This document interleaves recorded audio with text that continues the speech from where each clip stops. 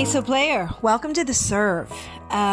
We can't talk about the serve before we talk about the toss. This is something that is the prelude to the serve itself, because you have no serve without a toss. And the irony is that most people take the toss very lightly, and I'm here to tell you not to. I'm here to tell you to practice the toss and take the toss as seriously as you take the serve, because the toss is what positions the ball in the correct place, the ideal place to make contact and to develop your serve, a consistent serve. So as a beginner, the only thing that you are thinking about right now is, the coordinating the motion of the serve, making sure that you coordinate the motion of the serve with the correct grip, which is the continental grip, and getting the toss in the correct place at a position that we call 1 o'clock, when you see the stance that Fabrizio is going to have in a moment.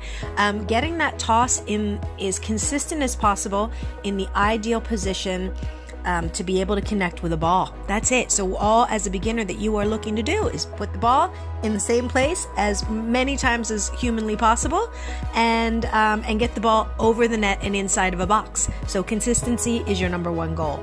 Accuracy we can develop a little bit later on, and of course power after that. But in the moment, let's work on the toss. Again, the grip that we use for the serve is the continental grip.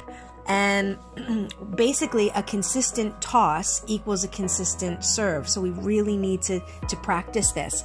What we're going to see now is we're going to see me basically putting Fabrizio into a position to develop we're going to start a drill, a tossing drill. I'm going to drop the butt of that racket down at his slightly open toe at the baseline. And what we're going to do is we're going to ask Fabrizio to lock that elbow and keep that arm as straight as possible. His left shoulder that you see right now, his body is turned sideways because that's the stance that we actually do in tennis. He's just going to practice tossing the ball up in the air, keeping his eyes up on the ball, and that ball should hit the center of those racket strings as many times as possible. And as you can see, the very first time he did it well, it landed in the position of the center of the strings, and then many times after that he didn't, because the toss is not something that can just be, a ball just can't go up in the air and be in the ideal position every single time. It takes practice, and a lot of times we take that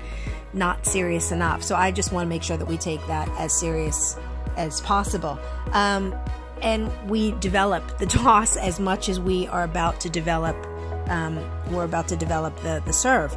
So, always aim to release and connect with the toss at a 1 o'clock position, and you'll develop a consistent serve, which is everyone's ideal when it comes to one of the toughest shots in tennis, known as the serve.